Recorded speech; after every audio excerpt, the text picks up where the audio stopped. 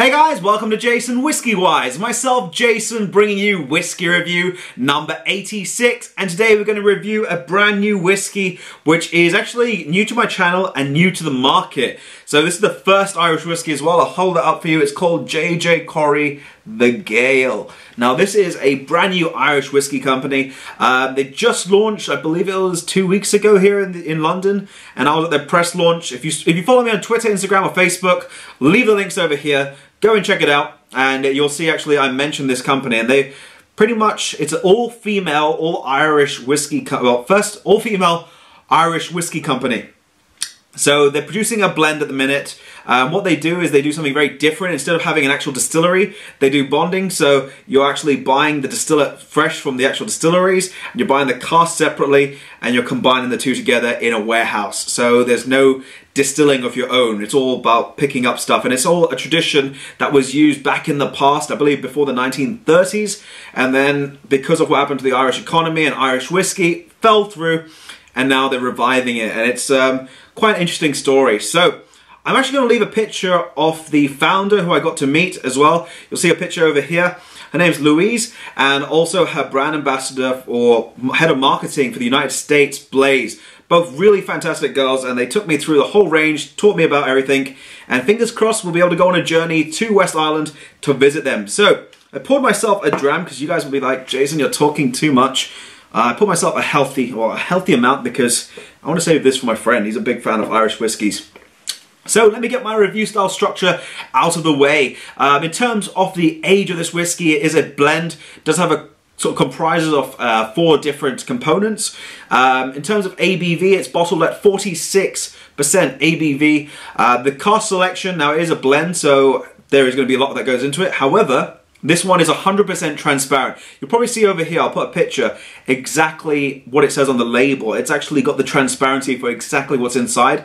So it contains a 26-year-old Irish single malt whiskey at 5%. It contains a 15-year-old Irish single malt whiskey at, I believe, 27.5%. An 11-year-old Irish single malt whiskey at 27.5%. And the rest of it is a 7-year-old Irish single grain whiskey at 40%. So I try to remember, this one was 2 weeks now, but I'm quite good with numbers. So it's got quite an interesting style as well, because normally Irish whiskey or blended whiskey, in terms of Irish blended whiskey, is normally always 60% grain and 40% single malt. So this one is the opposite. It's got 40% grain and 60% single malt, giving you a little bit more to offer up on terms of the palate and in terms of the complexity of this whiskey. Now, in terms of the actual distillery, it doesn't have one like I mentioned. So this is actually a bonded rack house, and the actual company is known as the Chapel Gate Irish Whiskey Company, which you'll see over here, a little logo.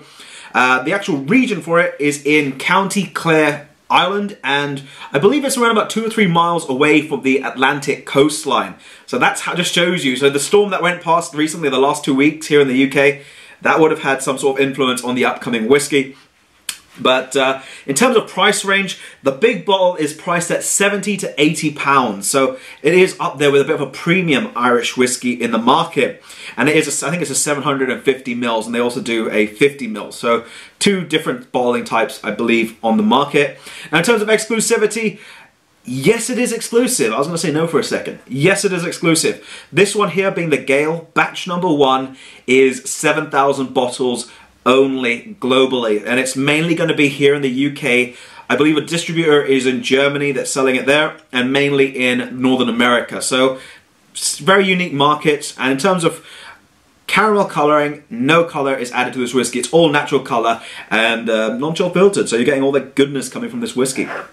So without further ado, let's begin by assessing the whiskey. I have spoken too much. Let me put myself out of focus there. You can see it's a very nice light colour, a little soft mistiness into this whiskey as well. So in terms of colour, I'm going to say it's a pale gold. Let's get into the review. So into the nose. So to begin on the nose with this whiskey, this is actually quite soft, quite mild. A little bit of a sort of citrus, but at the same time, I'm thinking more sort of like dried pineapples with a little burst of their character, as if you're smelling sort of almost a ripe pineapple. It does have that soft floral note that lingers just behind it. And for me, that's associated more with lavender. It's just very interesting. I did read the tasting notes of theirs. Personally, I haven't tried half the things they put on their tasting notes, so I'm not going to go exactly as I do with my own ones. I create my own. I get also a little bit of a sort of sweeter honeysuckle sweetness coming through. And now those citrus notes really coming fresh onto the palate. And this is like freshly squeezed lemon and lime juice combined together. Maybe even with a dollop of honey in the mixture, just giving that added sweetness. A little bit of beeswax as well, giving that little bit of a interesting sort of, maybe beeswax combined in that honey. So if you get honey in an actual jar with an actual bee comb, honeycomb, that's it, honeycomb inside, a little bit like that, all combined together. You get a little sweetness as well, more like a vanilla sort of, vanilla cheesecake. But this is actually not the base, this is just the creamy vanilla topping on the top. Ooh. So let's move next into the palate. Ooh. So into the palate for this whiskey. It starts out quite nice, creamy, almost quite a little bit sweet as well. It sort of gives you those, reminds me more or less of melting white chocolate. Quite silky as well as it sort of develops over the palate. There's lots of fruity aspects as well. This reminds me actually, quite interestingly enough, jackfruit. If you've ever tried jackfruit, but it's from like a tin, it's like yellow pieces, like you're biting into that with this sort of refreshing, unusual character. I'm also picking up apricots, and these are not sort of dried apricots, these are fresh, ripe apricots.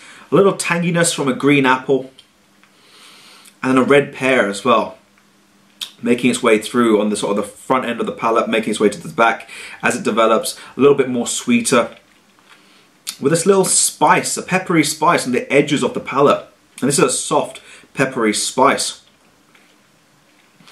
Interestingly enough, as it goes further back, it dries out ever so slightly, and it reminds me as if you're sort of like when you go on holiday and you get to the coast and you get these nougats. It's like a chewy thing. You might see one, I might pop one over there, but it's like one of those chewy nougats that you're biting into, and you get the sweetness from it, but at the same time it's chewy. It's like a bit of pistachio coming through.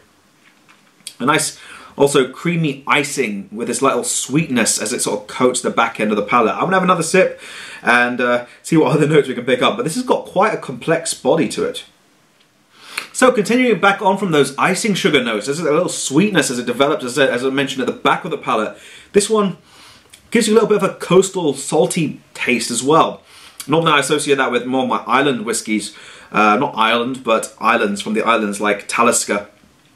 No smoke in this one whatsoever, but this is like a little salty character, almost like a salted caramel. As you combine it with the sweetness, that's what I'm going for, a salted caramel with a sort of medium body. It doesn't have, in terms of texture-wise, more medium. It's not heavy, it's not thick, it doesn't develop so much, and neither is it so light, but it does have some sort of consistency to it. So next we're going to move into the finish, and we'll complete our review on the Gael. So, into the finish for this whiskey. It does have a very interesting salty character, which does remain on the back of the palate as it does sort of linger around. It is combined with this sort of, what reminds me of dried pear loops. If you ever go to the health shop and try those pear loops, they're sort of very nice, chewy, but then they also leave a little dryness to the back of the palate. They also get a little citrus, and this is a sweet citrus, so I'm moving at clementine peel because it does have also a little waxy coating as it leaves itself on the end of the palate, and as it's fading away, a nice sort of ripe green golden delicious apple imparting its last characteristics before it finishes off. I'd say more on the lines of a medium finish for this whiskey. So all in all, I'm going to give my rating for this one, and I'm going to go here. I'm going to give it an 88 out of 100. Reason behind this one is because more or less the flavors in this one are really very well married together, and as a sort of an entry-level whiskey or a starting level whiskey from sort of the Chapelgate Irish Whiskey Company, it's a very interesting style. It is a premium whiskey, so in terms of price point of view, it is priced at around about 70 to 80 pounds, so that can be seen as a little high, but then when you think about it, it contains a 26-year-old Irish whiskey, which is very difficult to come by. So in that sense, I would put it in sort of value for money, because I have paid more than £100 for Irish whiskey, which some of them I wasn't happy with. This one contains one of the oldest Irish whiskies in the blend. So, value for money, yes. Would I recommend adding water to this one? Personally, don't do it if you do have this bottle. I personally feel that it just sort of tears it down and just doesn't give you that much complexity. However, if you do wish to do it, by all means, go for it. And would I give it time? Maybe a little. Just let those years come out from this whiskey, because if you do pour it and then prematurely just sort of drink it quickly, it won't give you all the flavors that you're looking for. It does take some time to let it sort of evolve and just show you all those characteristics which it is hiding. So give this one a try if you do manage to find it. I believe it's going to be very difficult to find 7,000 bottles and limited markets, but let me know what you guys think if you do get to try the Corry The Gael, and let me know your opinions. But for that note, I'm going to wrap up the video at that. I'm going to leave my subscribe button over here. Be sure to go check it out and be sure to subscribe so you stay up to date with all my latest videos. And also drop the video a like and share it with some friends if they like Irish whiskey, because I feel this is one to give it a try. So anyway, on that note, this has been JasonWhiskyWise, and I'll catch you all for the next video.